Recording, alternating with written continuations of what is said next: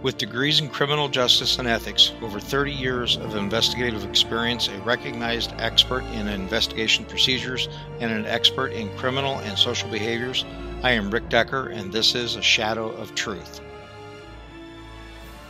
Greetings from sunny Charleston, South Carolina. So today we are talking about the Black Widow Granny, Betty Neumar. Betty was quite a piece of work. She had been married 5 times, but it wasn't until she killed her 4th husband that somebody took notice. And as we all know, snitches get stitches, but not in Betty's case, because that turned out to be the thing that lit the fire underneath everybody's ass. Before we get too far gone into the show, I want to thank you for listening. You can reach out to the show at a shadow of truth podcast at gmail.com. Also, please don't forget to like and share the show on your selected platform. So let's get back into what we were talking about. So as I was talking about, a snitch. Betty had killed her husband, Harold, and the brother-in-law had taken notice that there was something wrong in that marriage and in that relationship. And he contacted law enforcement to try to get law enforcement to investigate Betty. And they really didn't pay any attention to him. In fact, it took him 21 to 22 years to get law enforcement's attention. All along, Betty went out and lived her life. Now, I don't know about y'all, but I got to tell you, keeping an eye out for your neighbor, usually a good thing. But nevertheless, Betty had a total of 5 husbands, all of them who died. Now, what got the attention of someone on the murder of Harold was it was a hit. She tried to have somebody pay to kill him. And that guy turned out to be a retired police officer. And as anyone can guess, that obviously didn't go well. It's still unknown today who actually murdered Harold, and that case is still open. Betty's acts will probably go down in history as one of the most frustrating cases of all times. It seems that she was always one step ahead of the law, and from a criminal defense side, one could say that she probably should be classified or labeled as a serial killer, because in her case, that never came to trial and she was never officially convicted. And it was an adjudicated, and she wasn't able to stand trial. However, even in today's society, she is probably the luckiest or smartest serial killer we've ever seen. She escaped responsibility here in this life, but the evidence does outline her life of violence. And the worst thing about all this is that she leaves behind carnage of collateral victims. Betty was born in 1931 in Ohio to Otis and Elizabeth Johnson. Her education was normal. She matriculated from South Point High School, and that was about it as far as what we know about her life. And the reason for that is, like I mentioned before, is that this investigation was just getting going. People were starting to dig into this, and within a few years, she died. So as I mentioned before, Al, who is Betty's ex-brother-in-law, raised alarms to the police when Thomas was found dead in the couple's home, having been shot multiple times. And even with that type of evidence, it took the brother, like I said, 20-some years to get the attention of the police to look deeper into his brother's murders. And that wasn't even enough for the police at that time to dig into this, because I guess there might have been some unrest in the family, as one could say. But eventually, the police arrested Betty, and that's when the egg really broke open. During the investigation, which was sometime after Mr. Gentry's death, that they discovered that she had been married not just one but 5 times, and each of her spouses were dead. Clarence Malone was the first. He married her and then was able to divorce her. However, they remarried, and he was later found dead, allegedly shot by another individual.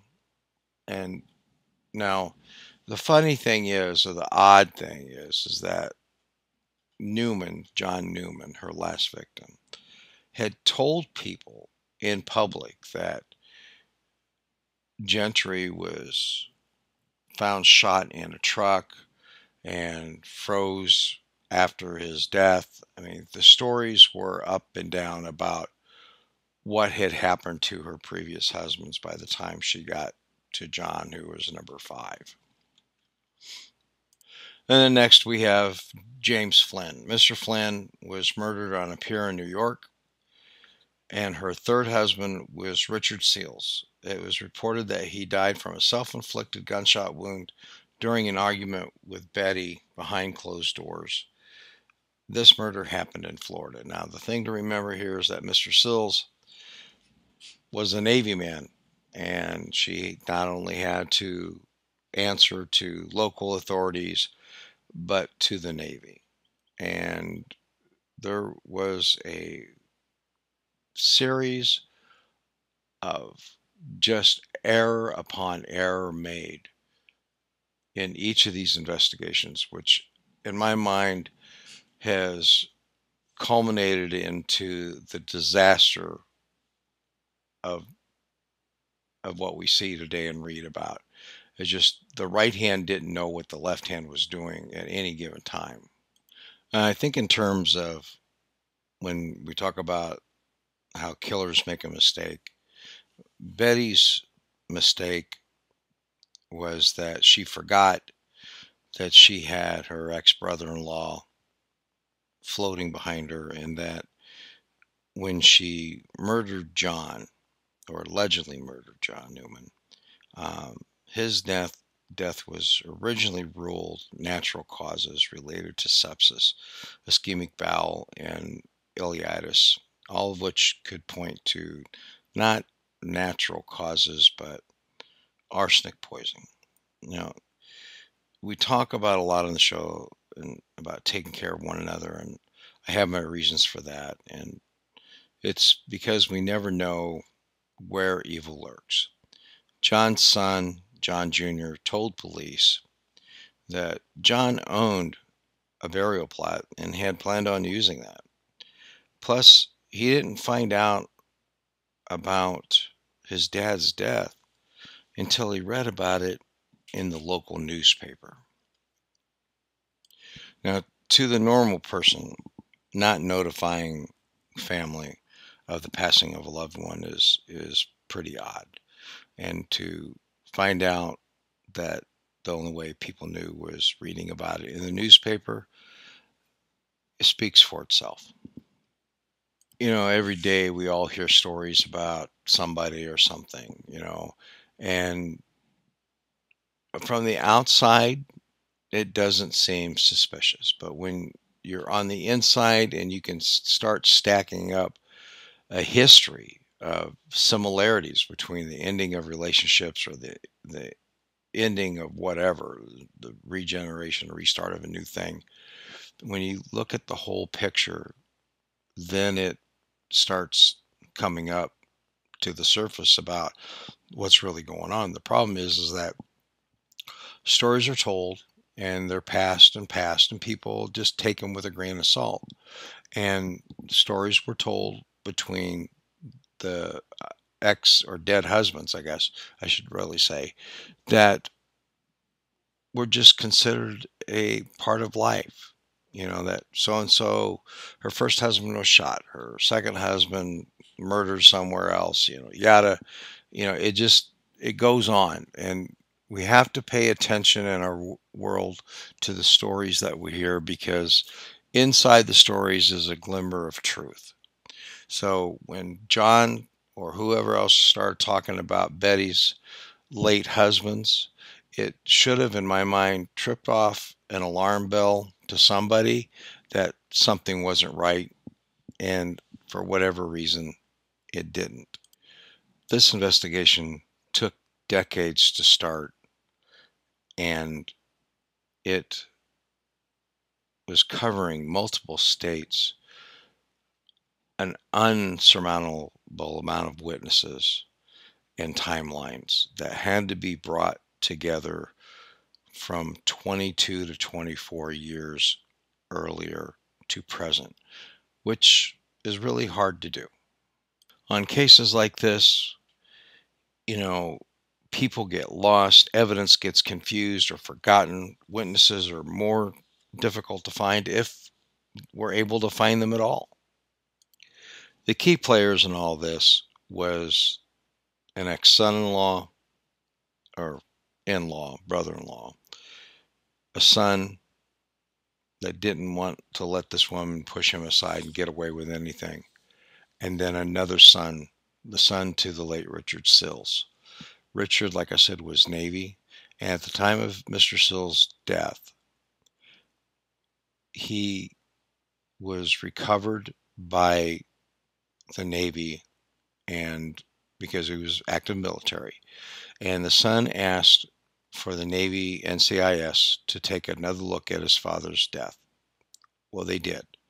And when they looked at the medical examiner's report, it was discovered that Mr. Sill suffered from 2 gunshot wounds, one to the heart and one to the liver. Now, don't know how many of you have been out in the street working as paramedics. I have. One gunshot wound to the heart pretty much does it. People don't really shoot themselves a second time. So Mr. Sill got the Navy and the state of Florida back involved, and they had all agreed that they were going to exhume Mr. Sill's body. Now, for whatever reason, I just don't understand it, but the state said, oh, well, we can't exhume it because the statute of limitation applies. I never heard of any statute of limitation applicable to a murder case and applicable to not exhuming a body. Now, I'm not a lawyer, but that's the most asinine damn thing I've ever heard. That, oh, well, sorry, think you may have been shot twice, murdered, but we're not going to dig the body up to find out. So the body was never exhumed.